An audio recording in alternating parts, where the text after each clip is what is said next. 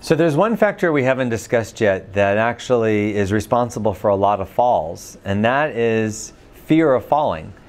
A lot of people, especially older people, have fallen, so they have an experience of what it feels like to fall down and lose their balance.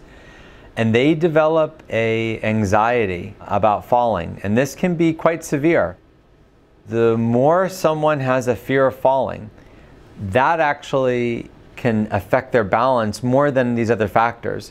There's been several studies that have been done that showed that fear of falling was as great a risk for someone falling as damage to their balance system, loss of vision, even taking certain medications that are known to cause falls, that just someone having a perceived fear of falling or a perceived risk of falling, that causes them to fall more often than other factors. And that's because when someone's afraid of falling, they tend to take shorter steps. They tend to shuffle. They tend not to lift their feet off the ground as much.